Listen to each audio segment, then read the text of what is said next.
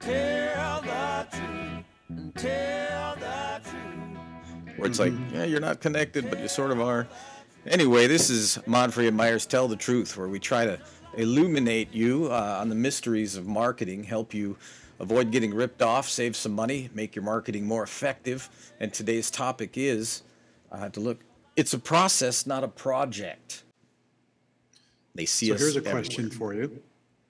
Like, so sales has a process. Yes. You don't hear it referred to as sales projects. It's sales That's process. true. I did not think of that. Yes, you're right. Yeah, nobody's jerking their chain about it.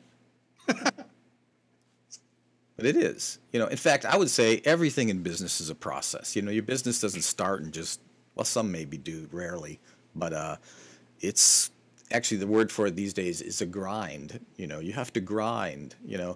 I don't like that word, but it is something that really you get up every day and you're forwarding towards the objective in a kind of an organized way, but you're also evaluating. So this is where you get into attribution, right?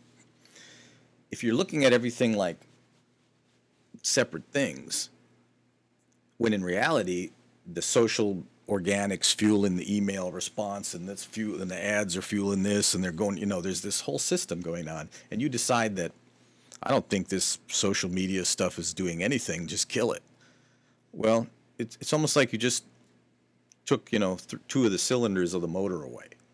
That motor's still going to run somewhat, but you keep taking stuff away, the system falls apart. And I think, if you're looking for attribution, there are things that you can clearly measure, and there's other things you can't. But we try to get clients to focus on revenue and profitability. Are the metrics moving in the right direction? Ironically, in the old days, marketing wasn't held to an attributable standard like they are today. Yes. And now we're having to go back to that. So it's like, for a while, the John Wanamaker quote of half the revenue I make from advertising is wasted. I just can't tell which half.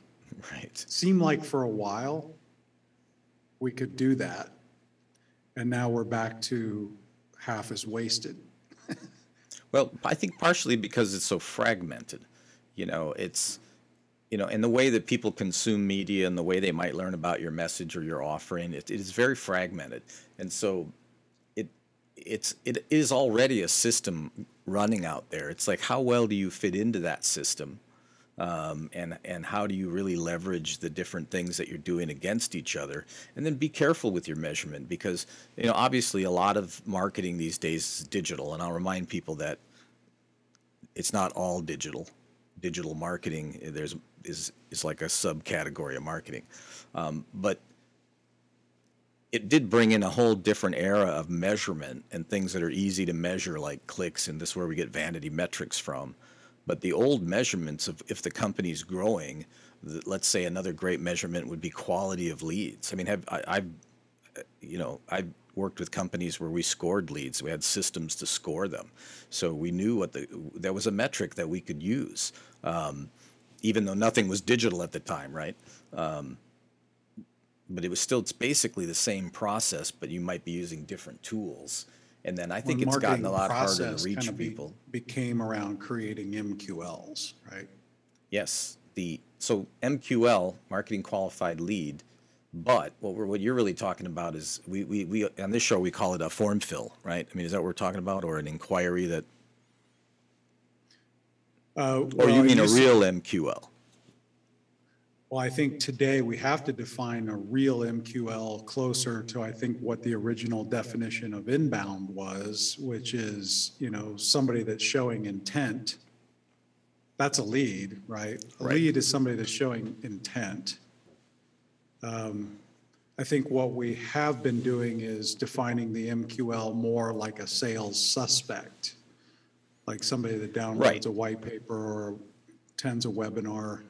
Might be something going on, but I think it's hard to call that a lead. So I think that's become a vanity metric. But for a while, the marketing process was to optimize for how do we create MQLs that were really more of an engagement or suspect metric. Yeah, absolutely. Like, we know that they have at least a level of interest that they took some really minor action, right?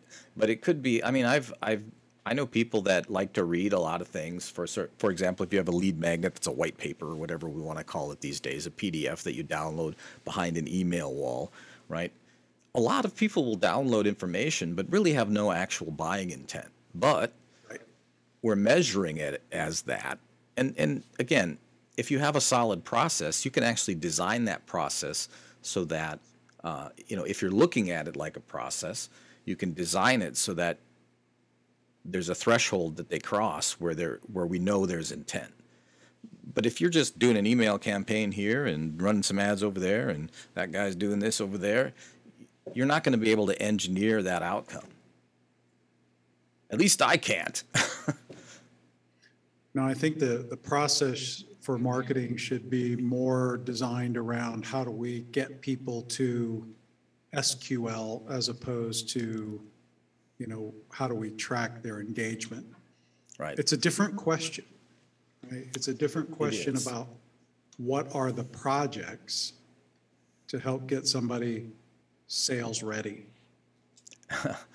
Oh God, now I'm getting confused. Projects, it is, It's and I don't want to confusing. get too esoteric about it because I like to talk, as it is in practice, and I guess what we're really getting at here is, there's actually a number of processes that intertwine, and until you have some sort of deliberate way to juggle what actually is a ton of information.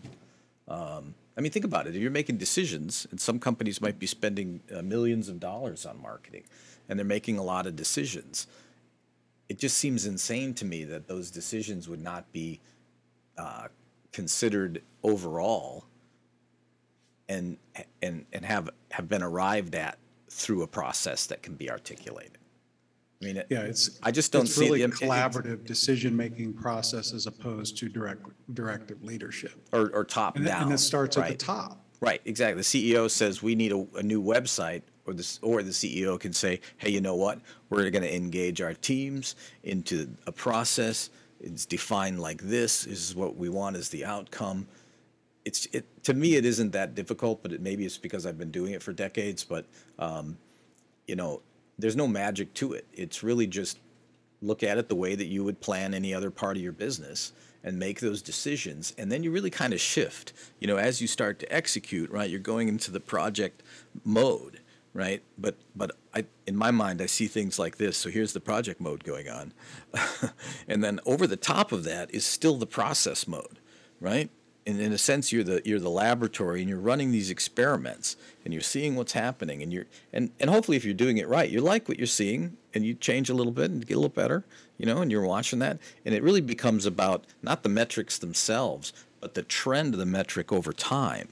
Like I try to tell people all the time, Google's not like exactly accurate, right? It's really not about the number as much as it's about if your trends are going in the right direction. It should absolutely translate to revenue. And if it's not, there's probably a problem with your process or a lack of a process. Absolutely. That's what I found in doing tons of research and working with hundreds and hundreds of clients. It just generally doesn't work the way to your expectations if you don't approach it as a process. Well, I think, again, it starts from the top down, right? Like, so it's the difference between what you mentioned is your CEO saying, we need a new website, or is your CEO saying, we need to figure out how to touch our total addressable market. Well, yeah, he should have like a big flag and like come in and be like, I am leading this marketing initiative, and here's how it's going to work. And then he draws it on a whiteboard, right? And everyone sits in awe, right? That's how it should be, I think. Well, that's what I also do. That's also how people defer to projects. Like, That's true. So it's I so would confusing. argue that it shouldn't be that way. The CEO should come in and say, I want to address more of our total addressable market. Right. Specific Team. objective. How do we do that? Right. You figure it out. Well, that's true. But That's your job. That's true. But I think all marketing has to be led from the top. Like the top, Yes. in fact, in most of the 30 years that I've been doing this, generally we will work with the top person, unless it's a massive company, but just because it doesn't mean they have to do a lot, but they have to really be the cheerleader for the initiative and get people to buy in and actually move it forward. And that's complex. I mean, Yes. I guess that's why the consulting industry exists, because there's people that can help facilitate that. But it isn't because that's how we want to do it or because we like it. It comes down to what works. Well, and that's why sales cultures of yesterday are struggling today, because back then, the CEO was probably the best sales leader. Like, this is the way we do it. Sure. This is what's been successful, and this is how we're going to do it moving forward. And then the whole thing changed. Buyers exercise more control. It's why companies are having difficulty marketing or finding clients outside of their personal networks. Well, and I'll tell you what, and COVID aside, I mean, it's easy to say now that, well, if you haven't changed, your approach in the last 2 years, everything else has changed. So you might want to look at your approach. But I would say 10 years. I mean, if you haven't changed how you're marketing and how you're going to create demand, generate demand, and you haven't revisited that, or let's say you haven't done a customer survey in 5 years, it's like a lifetime in marketing, in the way that the marketplace, and then you throw COVID on top of it, right? It just accelerated this change that honestly we're still trying to understand how much has changed. But it tells me that if you're still doing things the same way you were 5, 6, 7, 10 years ago, you're probably not doing as well as you'd like. I mean, do you see the same thing? Yeah.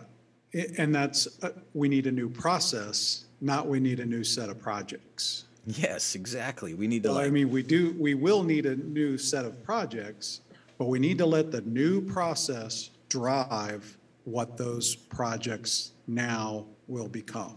Oh, absolutely. And imagine how much easier it is to budget. Like when you already know what you're going to do for the next 6 months, let's say, because now this process is repeated on shorter intervals because things are moving so fast. But if you know it, you can be very precise. And now you can be very precise about your return on investment and what your marketing program is making or not making, and then you're looking at each part of it and seeing where you can move, bump the numbers. I mean, that's what it looks like, and it's not sexy at all, and it is hard. I think we have to acknowledge that. It's easy to talk about this stuff. It's very hard, and that's why people like us exist, because we've done it 1,000 times and we can help. That was a little slick sales pitch in there. Did you see that? Well, it is, but it's true. hard, and it can't be done in a vacuum. And that's why the silos are holding a lot of organizations back, because those essentially are decisions being made in silos, right? Well, what do you think a CEO can do that is, let's say, faced with an organization resistance to change? Not very rare, but let's say that's pretty common. What would you advise? How would somebody start looking at it like a process and operating like a process? Train the whole organization on collaborative leadership as opposed to directive leadership.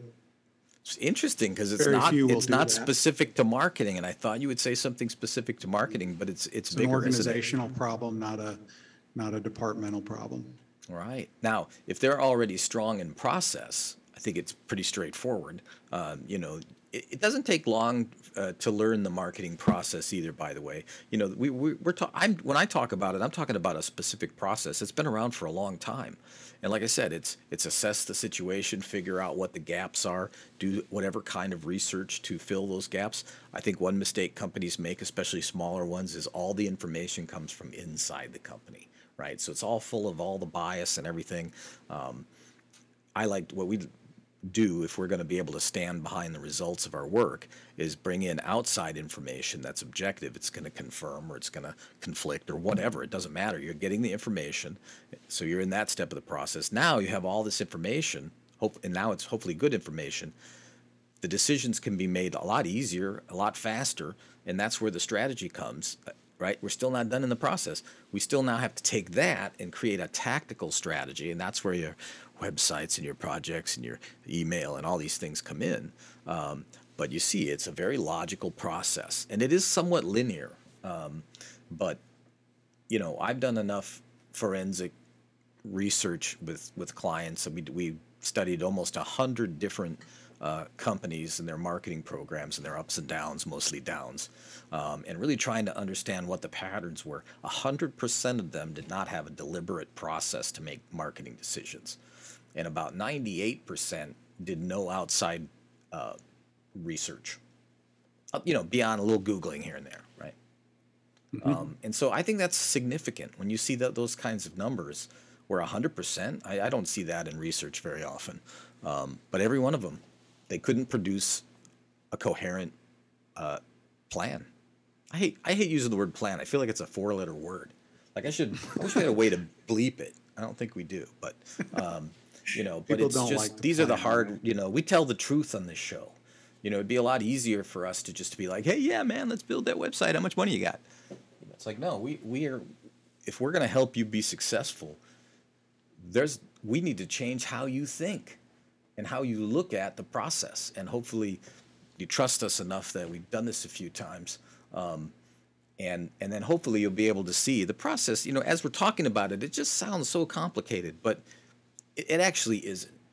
It just takes discipline, I think. Mm-hmm. And you know, and structure. So you can bring in that structure. Here's the good news. You know, you're like, well, what? We have a framework. I know Austin Lawrence has a framework. Peter Drucker has a great framework. Jeffrey Moore has a framework. So they're out there. So you can adopt or bring in the structure you need. But now you have to have the discipline to follow that, right? And you have to instill that discipline, I think, in your teams. And it doesn't happen overnight. It's something that you're, you know, well, for example, we have regular meetings with clients. That's what it looks like. It's not because we like to just, you know, hang out with them, and we do, but I mean, you know, we're there for a purpose, and we're getting back to the 360-degree communication idea between sales and marketing. What it looks like in practice is that you're just constantly in touch with each other, and that meeting is scheduled, and it's an important priority, and it happens again and again and again, just like our program happens every Thursday at 11 o'clock. There's a reason behind that. And that's a project. And this is a project. That's right. But it's also a process. And it's called Monfre and Myers Tell the Truth. I believe there's a logo right down here somewhere. And it's brought to you by Austin Lawrence and Clarity Marketing Support. I hope I'm pointing at the right things because it could be completely backwards for all I know. Tell the truth.